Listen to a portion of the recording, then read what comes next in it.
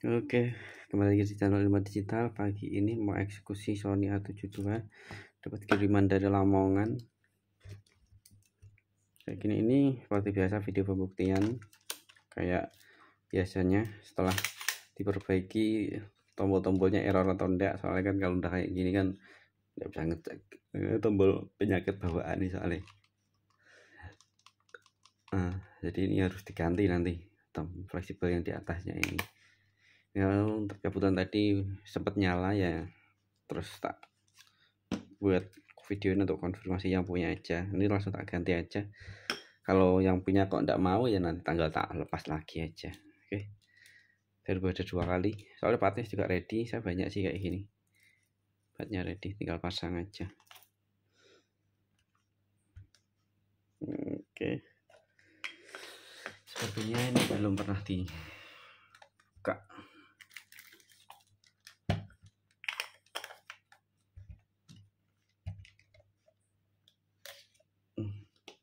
Ini fleksibel LCD-nya ini kayak entah kotor atau apa ini.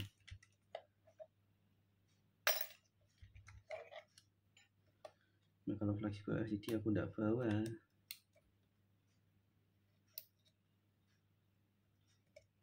Kayaknya masih bagus, mungkin kotor ya. Jadi tampilannya waktu sempat normal tadi ya, itu ada kayak pelangi kayak gitu.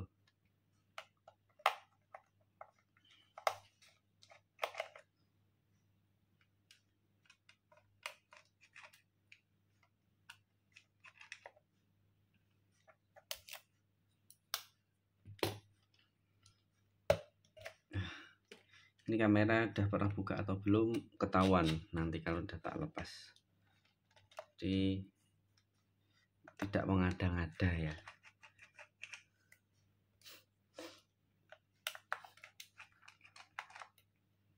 Ini kerusakan sudah tahun kemarin sebenarnya, cuma baru dikirim hari ini. Kemarin waktu sore. Ini waktu dia pertama kali WA itu tanggal 18 Desember kemarin 2022. Keluhannya kayak gini ya, cuma kan lama terus didiemin, bisa saja harus saya tambah parah ke tombol-tombolnya juga.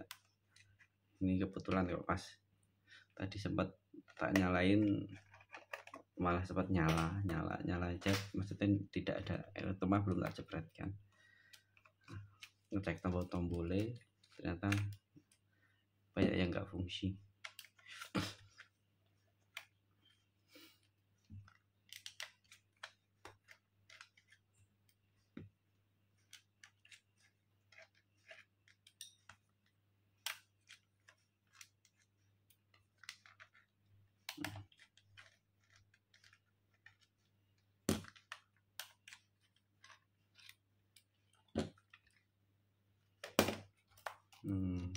Ini masih ada yang tertutup.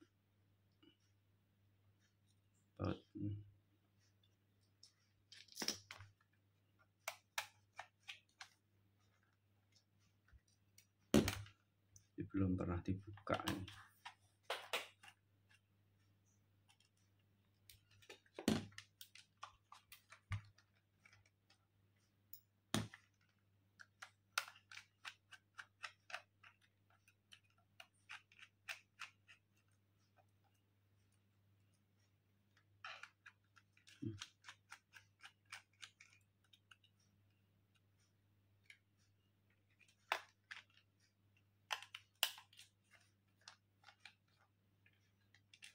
Ini langsung lepas semuanya aja lah.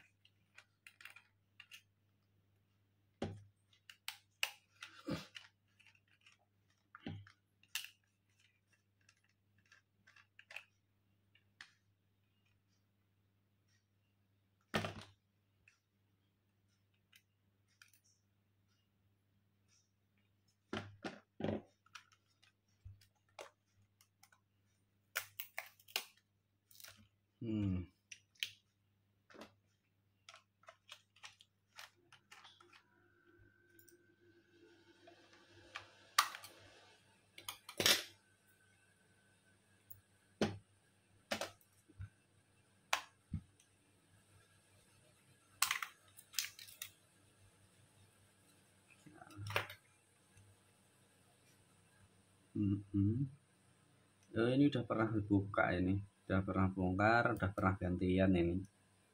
Ini seperti pernah dibuka.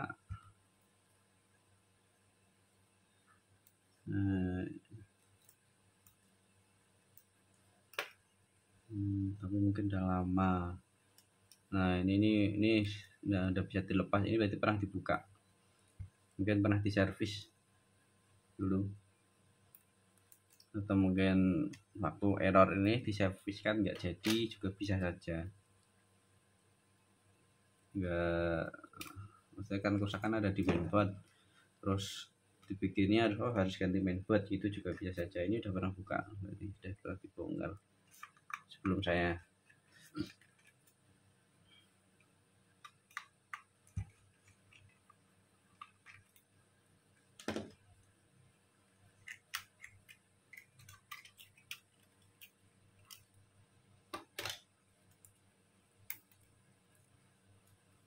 Jadi masih bagus. Ini kemungkinan tadi sempat miring atau kotor aja, itu pernah dibongkar ya, jadi makanya tadi tampilannya agak repet-repet gitu.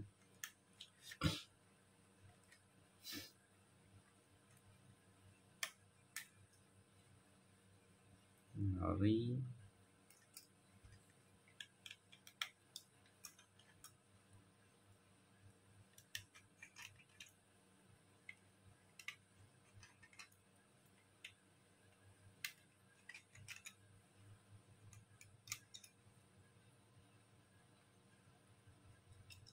Ini kondisi seperti ini, saya perbaikannya kondisinya seperti ini, jadi langsung nanti tak lepas semuanya. Setelah tak perbaiki mainboard, nanti tak coba pasang A7ii, ngecek lagi tombol-tombolnya gitu ya. Oke, seperti biasa, ini nanti nggak akan saya ganti.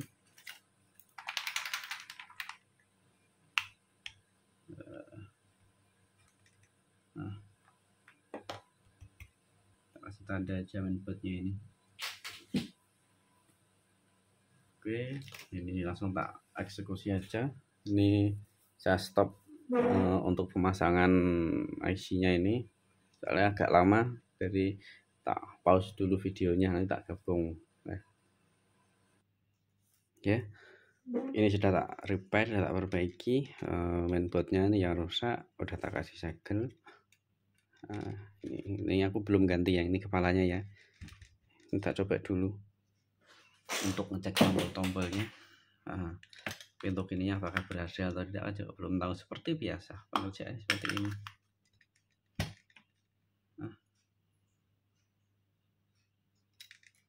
Tak pasang LCD-nya yang dari luar aja.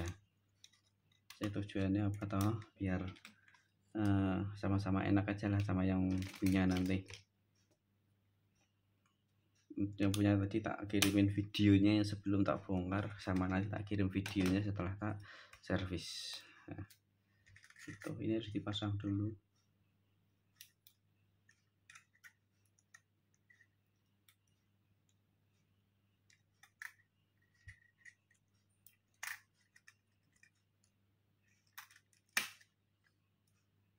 Terus tak ganti aja, biar nggak kerja dua kali, sampai luar ini bongkar semua, nutup semua terus bongkar lagi, kan nggak efisien juga. Ini kotor, ini ngerak nih, dulu.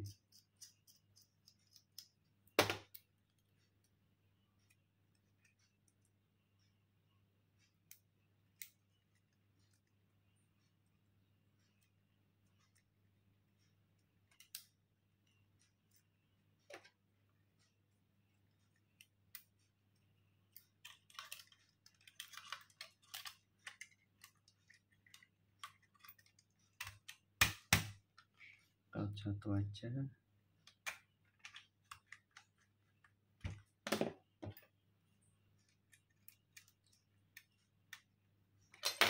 Ini nggak usah dipasang dulu, yang dipasang ini aja.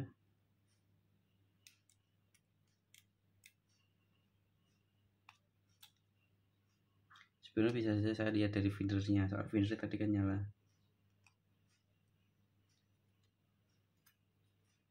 Wih.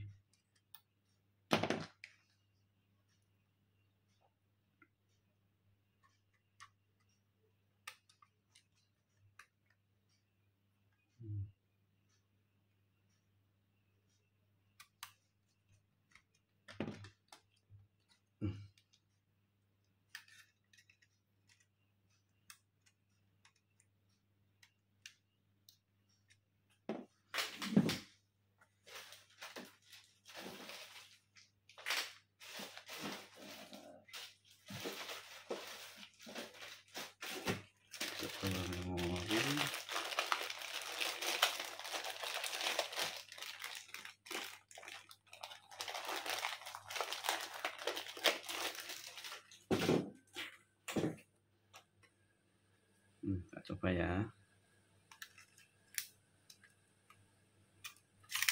Oke, udah langsung buka.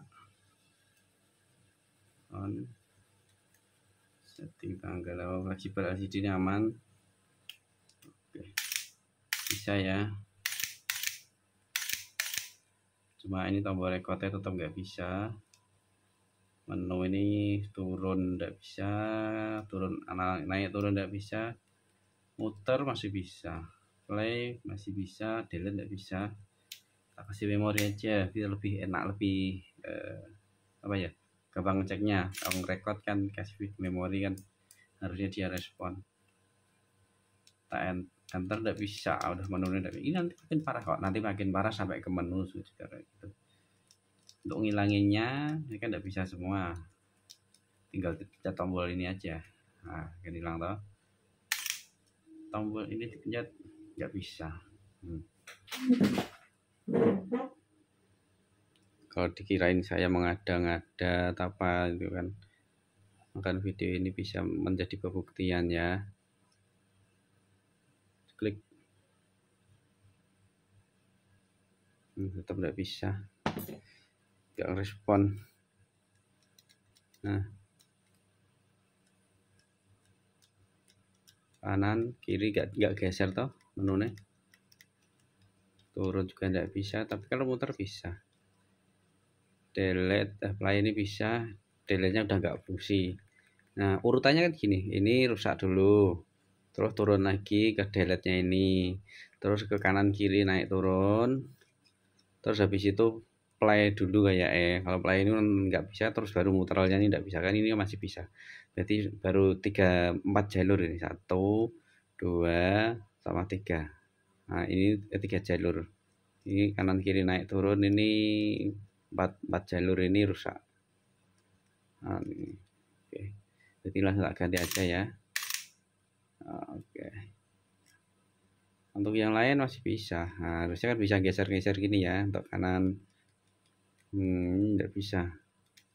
Kalau muter masih bisa, muter itu hanya untuk naik turun, ini juga bisa untuk naik turun. Nah, gesernya ini juga oke, tidak bisa, oke nya juga tidak bisa ya. Pintir nyala.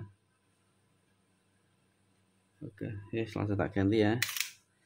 Mumpung masih bongkaran kayak gini, nanti kalau misalnya tak konfirmasi sama yang punya kok nggak mau ya, tinggal tak lepas lagi aja, gampang kok. Kalian konfirmasinya kerusakannya ada di kamera error alias kerusakan di mainboard. Tapi ini kalau ada tambahan part ya, ini soldernya masih panas tadi waktu ngerjain, tak lepas dulu, bahaya soalnya.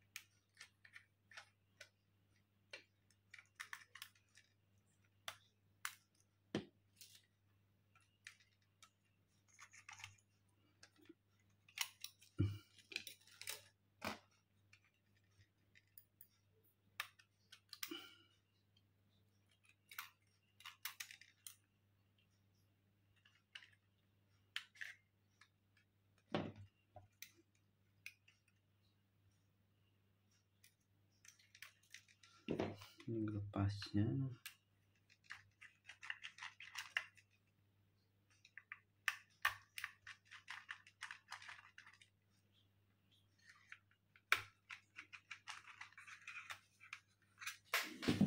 masih ngerekam enggak ya? Oh, 15 menit sudah masih ngerekam.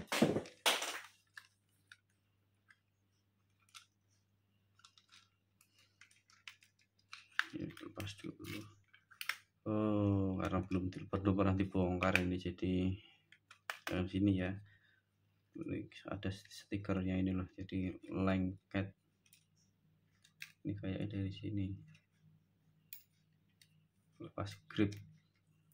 Nah oke.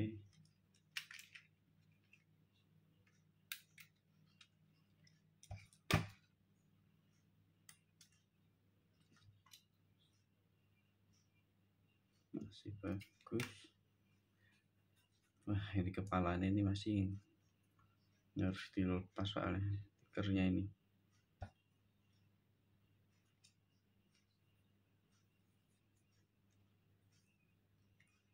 Ya, nanti dipasang lagi ya, walaupun nggak serapat bawaannya, mau gimana lagi.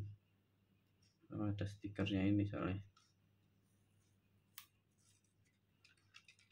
Iya, sudah ya.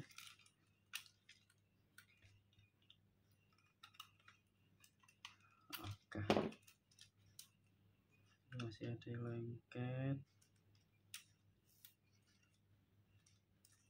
Ya sudah.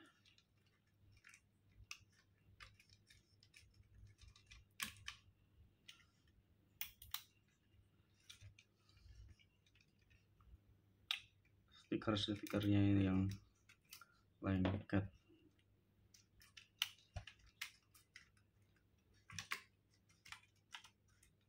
Itu nyangkut di mana tuh ini? Oh, ini masih ada atasnya inilah. Nah, set. Nah, ini yang keroknya ya agak susah nih. Ini stikernya kan memang agak repot. Amanin dulu bodinya. Ini saya ganti ini kepalanya ini ya, tombol-tombolnya tadi yang macet. Kalau misalnya yang punya nggak mau, ya tinggal tak lepas aja, gampang. Misal dia mau perbaiki yang kamera errornya saja, nggak apa-apa, tapi kan masa iya kan gitu. Nah, makanya gimana nanti kalau tombolnya macet? Asal bisa ambil gambar aja, iya. Ini mungkin masih bisa ambil gambar, mungkin 2-3 bulan lagi kan makin parah. Jadi hanya bisa on off aja. Nanti makin parah terus ya bisa aja mati. Gitu. Jadi kerusakannya itu makin parah. Jadi tombol-tombolnya semuanya bisa macet semua nanti. Ini untuk saat ini baru di sekitaran keypad aja sama tombol record yang rusak. Ya rusak bukan keypadnya ya guys. Kalau keypad diganti ya percuma, tombol recordnya kan nggak nyambung, terpisah dia. Nah.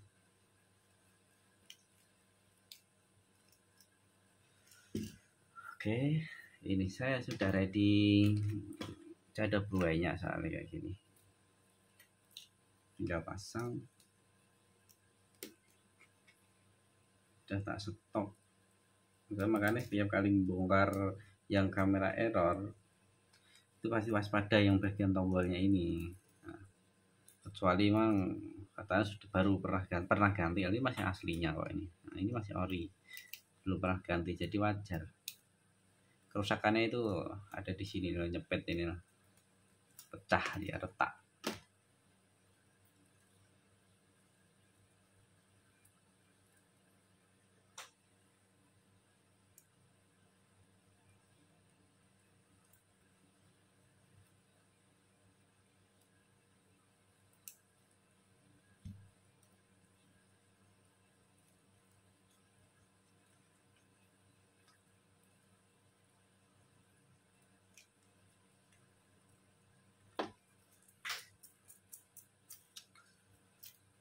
Iya, aduh ngantuk. Ini setengah 3, soalnya setengah 3 pagi.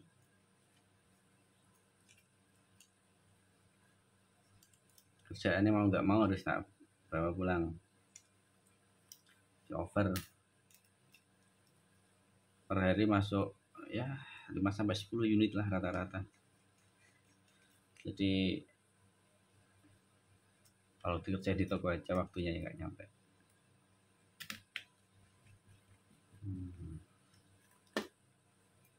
Oke,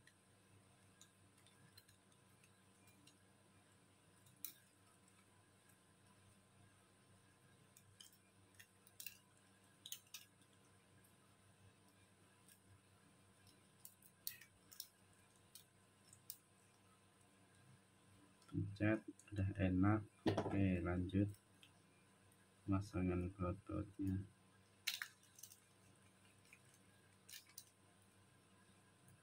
Nggak tahu video ini durasinya berapa menit nanti, soalnya emang kerja ini 2 kali, bongkar yang atas juga.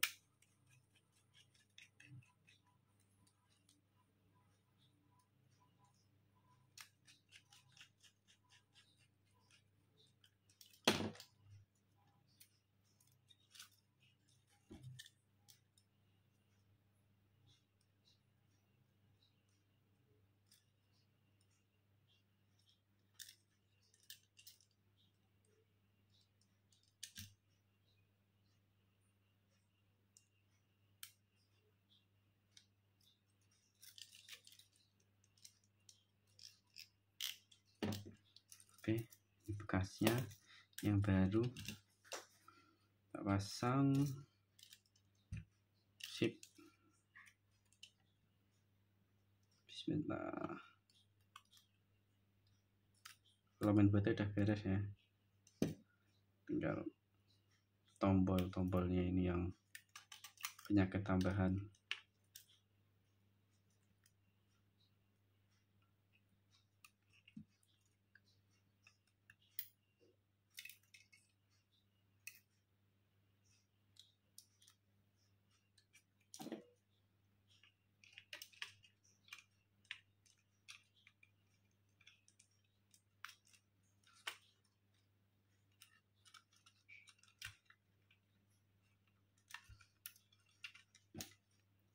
Kalau stikernya gitu, wah marah kayak repot.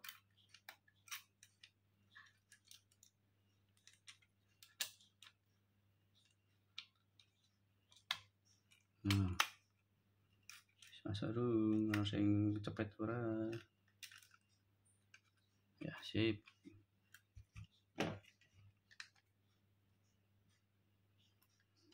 Ambilin magnet dari stabilizer ya.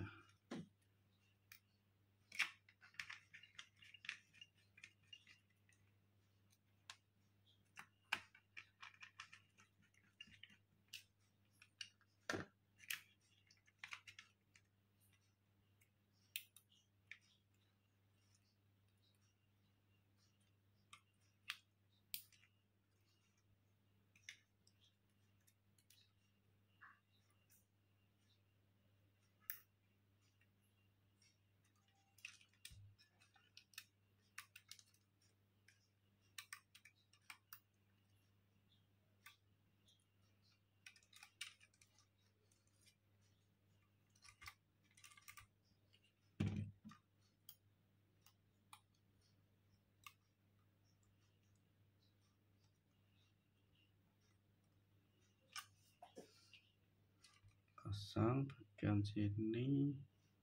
Ini agak susah masangnya. Wah, cepet. Dorong kanan kiri.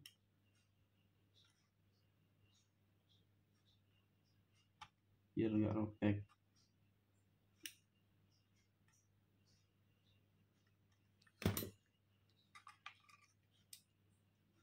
Pas ke lubang, turun ke bawah.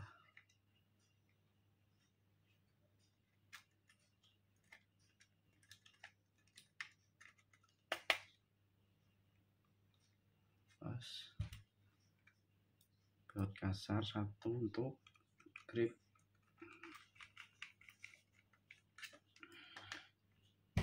Terus ini ada termale, jangan lupa pasang dulu aja. Baut yang pendek ada 4. Tuh.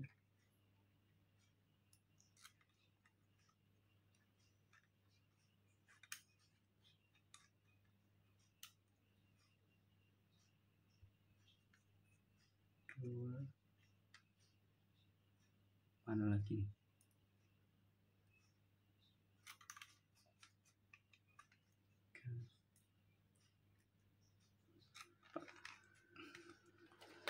Ini harus dipasang, kalau nggak tos pasang no display.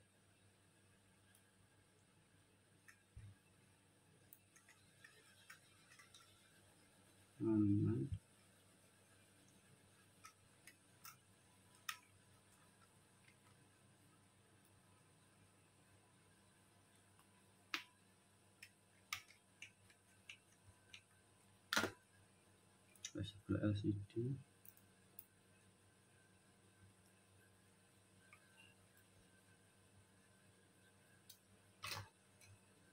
Ini rangka tengahnya, tulangannya ini.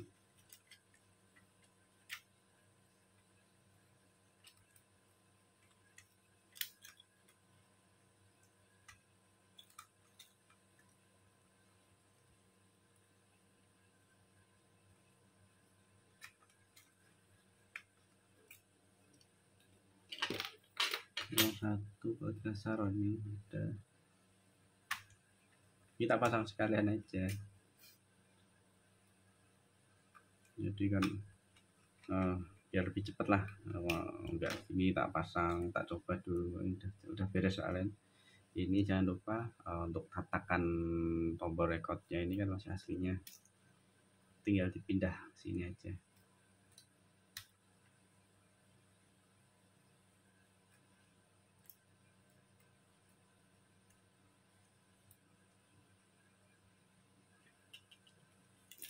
Nah, kalau diganti keypad percuma, mau diganti 1000 kali pun percuma. Yang rusak kan nggak cuma masalah tombol recordnya ini ikutnya di sini, bukan di keypad. Jalurkan ke sini, terus ke sinian. Nah ini udah beda lagi, ini nancap ke sini. Jadi jalur pertama, jalur kedua, 3, 4, 5 di sini semua. Nah jalur kedua, 3, 4 itu turun ke sini, makanya ini yang nggak fungsi. Ya, sedangkan yang rusak kan di atas di sana.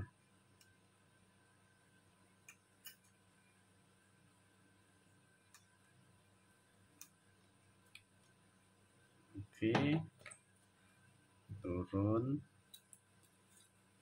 pasang sekalian karena udah yakin udah beres soalnya. Oke, oh ini tak lemnya dulu nih. Bentar, wes ini udah tak lem, pasang.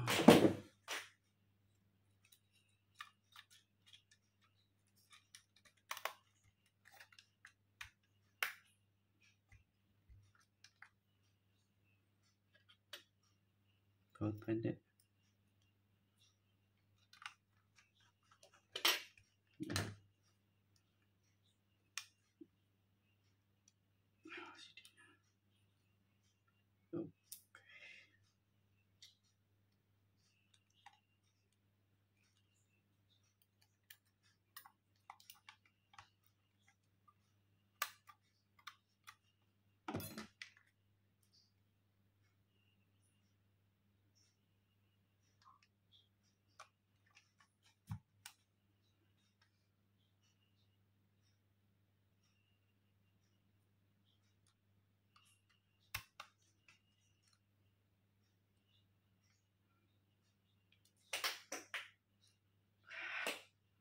Baut kecil.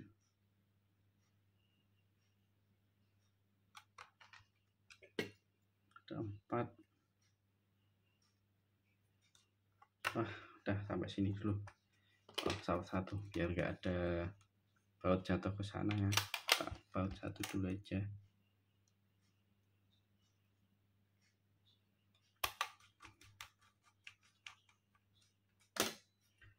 Oke, dicoba dulu, masih posisi mati.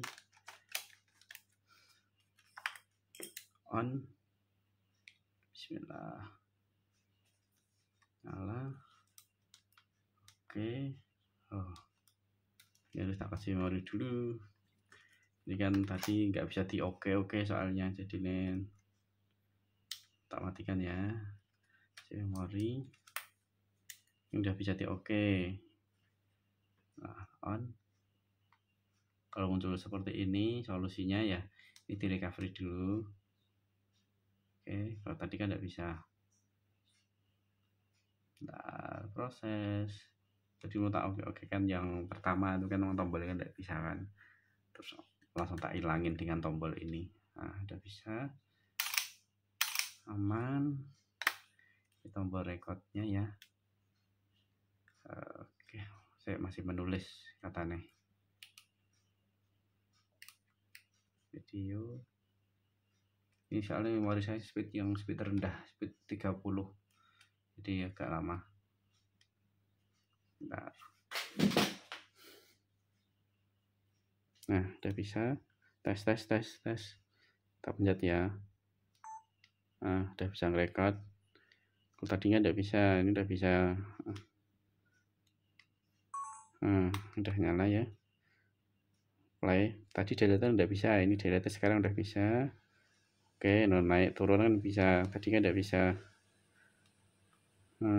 Sekarang udah bisa. Kanan kiri naik turun. Bisa muter FN bisa. Tadinya bisa. Tadi kan oke, kanan kiri naik turun sama delete sama tombol record sama delete ini enggak bisa. Pinter nyala. Ya. Oke, saya rasa cukup. Ini aja. Semua tombol udah fungsi normal karena tadi ini juga normal semua ya. Oke, masih fungsi semua. Mungkin videonya sampai di sini aja. Nah, ini tinggal baut-baut saja soalnya. Jadi tidak ada masalah. Ini fleksibel LCD-nya tadi kurang pas kayak yang pertama waktu bongkar pertama. Mungkin pernah diservis kan. Nah, ini kotor sudah aman fleksibelnya. Oke, sampai di sini dulu. Biar nggak terlalu lama videonya, udah setengah jam lebih soalnya. Bye bye.